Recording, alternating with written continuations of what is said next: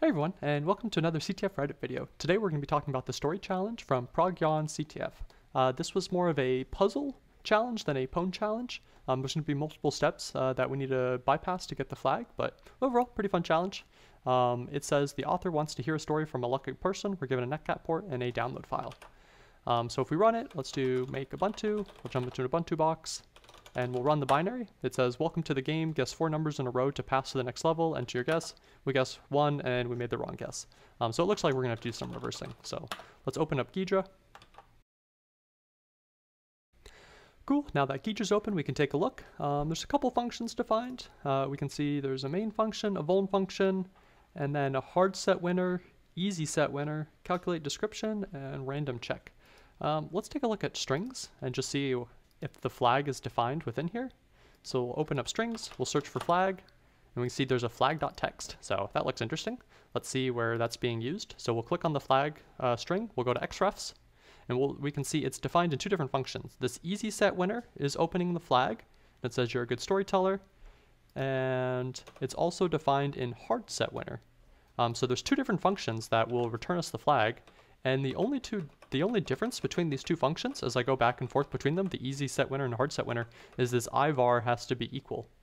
So I'm just going to work backwards and see what it takes to get flag.txt to open and display instead of starting at main like I normally do. So to get this true, we probably want to call the easy set winner, would be my guess. So if we look at this calculate description function, it's doing a little loop. I'm going to press I to rename. It's going to loop, so this is the length for our array check. This looks like it's doing a little character array, so local C looks like a sum variable. So it's going to do sum is equal to sum plus character. I'm going to do apple L to rename a variable type. I'm going to change this to a car star. So this is just a sum function. So we can see sum is equal to sum plus whatever value is in this array. So calculate description, all it's doing is calculating the sum of all the ASCII characters. So if the sum is equal to this, it will print out the flag. Okay, so in hard, we need it to be equal to this very large value, and this very large value is 12401240 in decimal, or in easy, we need it to be equal to 1240. Cool, so we can see what calls easy set winner, and we can see from the xrefs that there's nothing that actually calls easy set winner. That's a bummer. If we take a look at hard set winner, we'll see that it's called from the vuln function. So let's check that out. So we have a vuln function, it's doing a printf, write a few words about the game. It's going to do a scanf. This is our in buffer. We can see that the in buffer is only 72 bytes, whereas it's reading 100 bytes, so we have a buffer overflow. That's interesting. If we have a buffer overflow, we should probably check the protections that are on the binary. So let's do a checksec. Checksec says there's no canary. That's good, so we could do buffer overflows.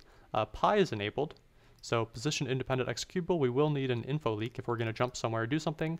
NX is enabled, so we're not going to be writing shellcode, and full railrow is enabled, so we're not going to be overwriting the global offset table. So write a few words about the game. It's going to read in 100 bytes into the in buffer, so then give me 2 lucky numbers. They both must be less than 1,000, so we'll call this in num1, and we'll call this one in num2. If in num1 is less than 1,000, it's going to do some weird sort of function pointer stuff. We'll come back to that. Otherwise, it's going to say put var is equal to check. And if we double click check, you can see it's light blue, which means it's defined in the data section. We can see this is where hard set winner is set. So this function is setting check, which is a function pointer in the data section, equal to pu var1. So we'll call this the winner func. It's going to check the length of the string buffer. So this is the in buffer we gave it. So we're allowed to type in 100 characters. It's going to calculate the length of it and then pass it to those winner functions. So there was the hard winner function and the easy winner function. So now it kind of makes sense why we want to call the easy win function, because there's no way that we would be able to sum over to whatever that was, many millions in just 100 characters. We could make it to 1,000. So we could sum to 1,000. So like ASCII characters go from 0 to like 128 or something like that. So if we needed to get to 1,000, we just need 100 characters of 10, for example, or 20 and 40 or something like that. So it's going to do the string lang, and then it's going to copy that function. So it looks like this check function isn't correct. We need it to call the easy one, and we have a function pointer. So it would make sense that somewhere in this line of code here, we're going to be able to overwrite this check function. If we try to understand what this is doing, so we're given two numbers, num1 and num2. Num1 has to be less than 1,000. It's going to do fun, and if we look at fun, it's just some undefined variable. Interesting. In the data section, fun plus some offset that we get to give it is equal to fun plus the offset plus a random number. So strange code, but essentially what this gives us is one arbitrary write into the data segment. And it just has to be less than 1,000. So what we could use this gadget for is we could calculate the offset between fun and check, set that offset to in num1. There's this times 4 we need to be careful about, but we set that offset to in num1, and then we get to provide what we want the new relative value to be. So instead of having check point to hard set winner, we could use this line of code so that check is equal to easy set winner. Cool, okay. So we know what we need to do here, and then when we do write a few words about the game, we just need to make sure that the sum of all the characters, if we add up their ASCII values, is equal to, I think it's 1,240. Okay, so we can do both of those. Next, take another step back. Let's see who's calling vuln. It's calling the main function. That's good. So in the main function, it's going to do a srand.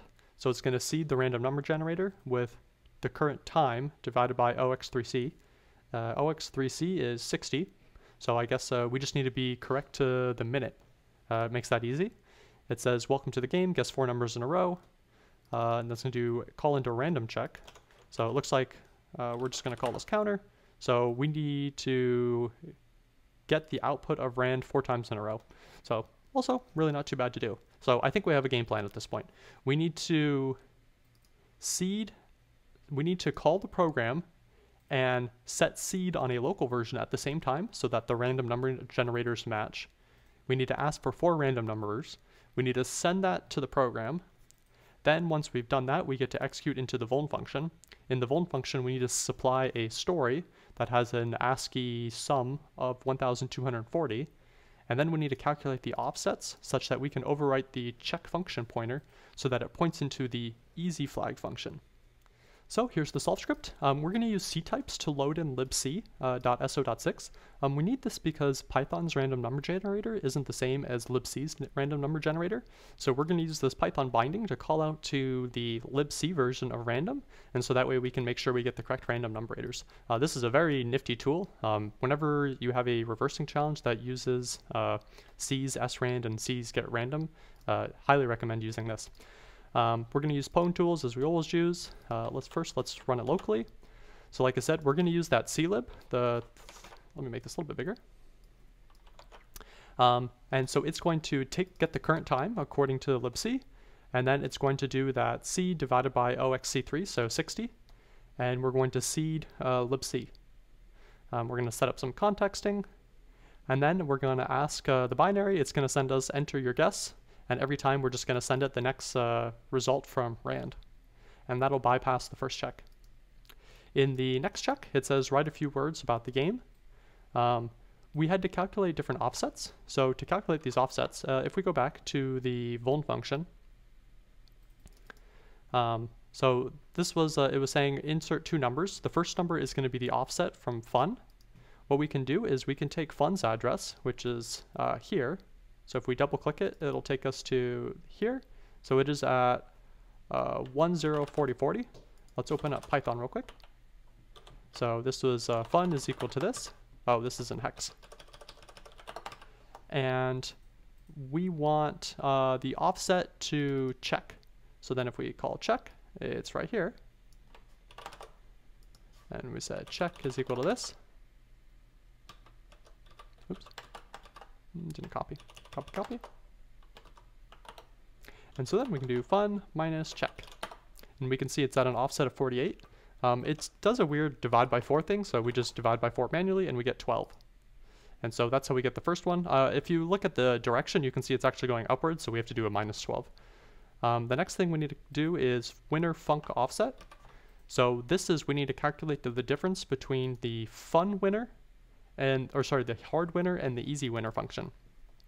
And you can find this by, right now, this check pointer is currently pointing to hard set winner. So if you calculate this, basically you're just going to copy out this value, so 1014b4, and then you're going to figure out what the offset is to the easy win function, which is right here. So this would be 1013e1. You just subtract those two values like we just did, and you get a value of minus 21. We also need to send that story that has a total ASCII value of 1240. For that, I just went through a couple different characters, and I just divided some random values until I saw one that divided well. And so I guess I found that these divided well. So if we do 1240 divided by 31, we can see it divides equally into 40. So character of 40 is this parenthesis character. So if we send 31 parentheses, our story will add up to the correct value of 1240. So we can run the binary. We'll do python 3 solve.py, and we get your good storyteller, here's the flag, and winner. So we can try running this on remote. We'll comment this out, comment this, and run the solve script, python 3 solve.py. It's connecting to remote. We're sending our random numerators. We sent the story, we sent our byte offsets, and at the very end we get the flag. So all in all, fun little puzzle challenge. Thanks, see you at the next CTF. Cheers.